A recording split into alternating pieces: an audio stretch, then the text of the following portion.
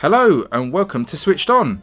My name's Paul, and with Istanbul releasing this week on the eShop, I've decided to put together a top 5 list of the best board games on the Nintendo Switch. In addition to the list I'm about to run through, there is currently Hasbro Game Night, which features classics such as Monopoly, Risk and Trivial Pursuit. Of those, I've played a demo of Monopoly and didn't feel like it really deserved a place on this list, but I have heard good things about Risk and Trivial Pursuit, so I may pick this one up at some point down the line. As always, in my personal top list videos, I only try to include games I've actually played myself, so I can give you the fairest opinion. Look out for the Switched On verified mark displayed in the top corner to know it's a game that I've actually put some time into personally. So, with all that out of the way, let's crack on and run through the top 5 board games on the Nintendo Switch. So at number 5, I've gone for medieval tile-laying phenomenon Carcassonne. The original board game released in 2000, and its popularity with board game fans has grown and grown since then, and it has a large number of add-on expansions for the game as well. Many digital versions have been released over the years for PC, Xbox 360, mobile devices, and in 2018 a Switch port was made by Asmodee Digital, who also are bringing 4 other modern board games to the Switch this year. Now this version on the Switch costs £17.99 or $19.99, and the game itself revolves around picking up a tile and laying it onto the playing area, as long as it's legal to do so within the rules of the game. Players use their tiles to try and complete castles, roads, fields and towns by placing their little coloured tokens on, called meeples, from their limited selection to claim the tile. In most instances, this token stays on the tile until the scoring is done at the end of the game, so you have to choose wisely which areas you claim. It's a fun, simple, family-friendly game, and whilst the Switch port isn't terrible, it does have some unnecessary annoyances which stopped it from becoming an instant purchase in my eyes. Check out the link in the description below, as I have a full review of this game on my channel.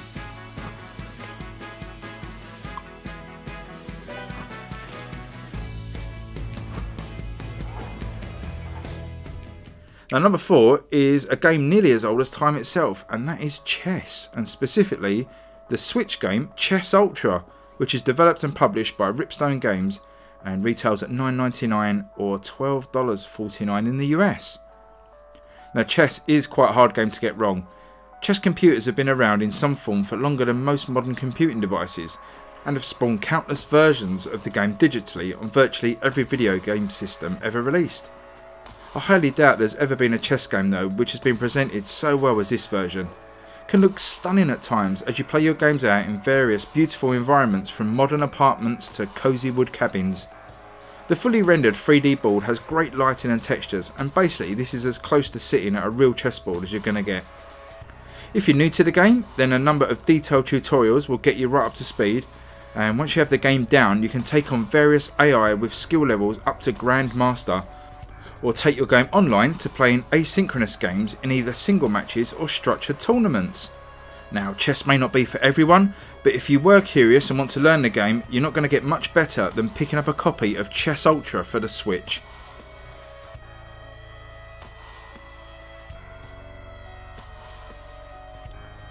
Okay, I've debated the order of this top 3 for some time. All 5 of these games on the list are really good examples of board games on the Switch, but the top 3 specifically will change around depending on your circumstances and what you want from a board game. So what I'm going to say is that I highly recommend getting these next 3 games, and I will outline who they're best suited for without ordering them per se. You still with me? Good. Right, so up first, this game is best suited if you like the idea of board games, but perhaps prefer strategy games more and also want a little bit of flair. In that instance, my top pick is Armello. Now Armello isn't based off of a real life board game, it is in fact a digital game originally created by League of Geeks and is £14.99 or $19.99 on the eShop. In this game you take charge of a woodland animal, and your goal is to replace the dying king of the land and take your place as the ruler of the kingdom of Armello. You move around a randomised hexagonal board, exploring the tiles and taking on small random quests to build up enough strength to dispose not only of the opponents on the board, who also have their eyes on the throne, but also the king himself in a large final showdown. There is the option to take on challenging AI or play online, and this game also features some really nice unlock systems which keeps you wanting to come back to play more. Armello is beautifully presented, from the huge characters that roam around the board to the excellent animations, sound effects and well thought out control schemes. This very much feels like a video game first and a board game second, but make no mistake, this is definitely a board game and deserves its place on the list. Check out the link in the description below for a full review of this game as well, but it is truly brilliant.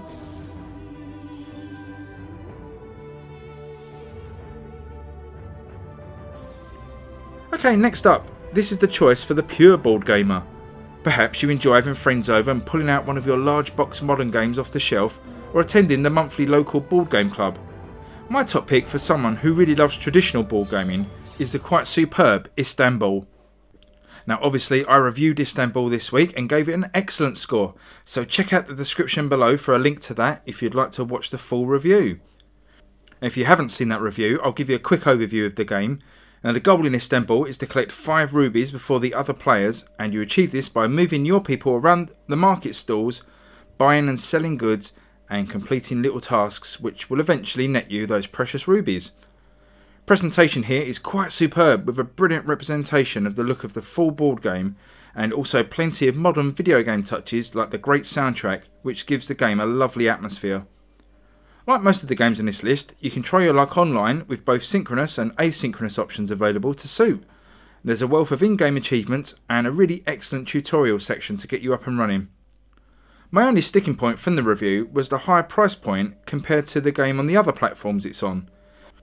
If you can stomach that price, or my advice is to pick it up ASAP as it's got a small discount until Friday the 5th of April, then I would highly recommend this game, as it's one of the best digital conversions of a board game I've ever played.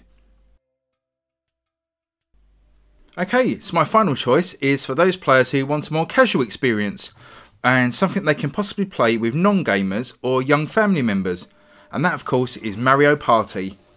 Now with its basic gameplay of roll a dice and move that number of squares, it's not much more than a fancy snakes and ladders really.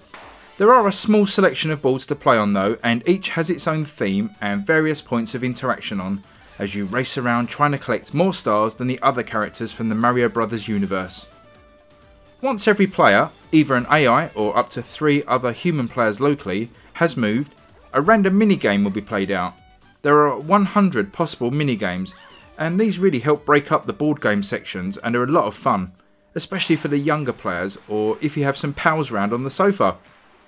Unfortunately, you cannot play the main board game online, though a separate online section exists allowing you to play a selection of the mini games against other Nintendo Online players. And this really does feel like a missed opportunity, but with the main board games taking a minimum of an hour to play, I can perhaps see why they decided not to add it. I've played Mario Party on the Switch with my 5-year-old daughter so many times, and we always have a great time, and it's just nice to be able to share some gaming time with her. I'd say 5 years old is probably the youngest a child should be to play through this game unaided though, as some of the minigames can be a little bit tricky. Mario Party has all the usual Nintendo polish, with great looking graphics and sound, but for solo players or hardcore board gamers, there won't be much here to keep you playing once the novelty is over. So there we go, that's my top 5 board games on the Nintendo Switch. Hope you enjoyed that, and as I say, there are more board games coming, so may revise this list in sort of 6 to 12 months, but these are the ones that I would definitely recommend looking at for now. Thanks once again for watching, and please subscribe if you like this video, and drop me a comment below. Let me know your favourite board game, either a video game version, or perhaps you like playing the cardboard versions or tabletop RPGs. Let me know below and let's have a chat. But with that said, we'll bring this video to a close. Thanks again for watching, and I will catch you on the next one. See you later. Bye.